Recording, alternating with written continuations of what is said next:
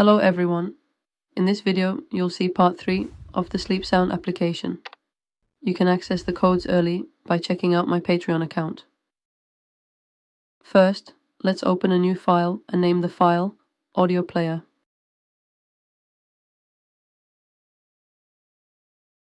This code defines a state object property to manage an audio player object. State object ensures that an object is retained throughout the lifetime of a view and does not trigger the recreation of the view when the object changes. Audio player is likely a class performing functions, such as playing and stopping audio files. This code defines a state property to hold a width value if the screen height is less than 750. The width is set to 130, otherwise it's set to 230. This is likely used to adjust the size or position of the user interface. This code is used to fetch a presentation mode value from the environment object. This is probably used to dismiss or navigate back from a page. This code defines a property named audio, which is of type list. List likely represents a list of audio files.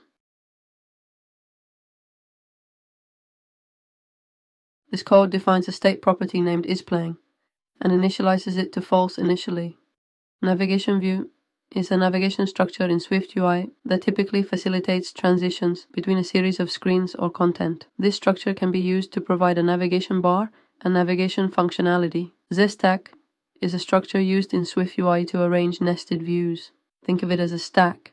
The view placed on top appears in the front. For example, a view within a ZStack can be positioned above and displayed on top of another. This expression creates an image view and sets its image to the one specified by audio. Audio.image is expected to contain the data or reference of the image. This expression forms the foundation of the image view and creates an image view using the specified image. This expression sets the preferred color scheme of the user interface to dark mode.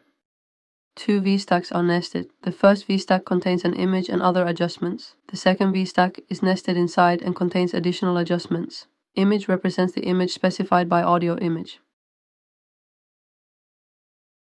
The Sura name is retrieved from a pre-written JSON file and displayed on the screen. This code adds a fixed text sleep sound below each sound in the application. This text represents the current time of the audio player.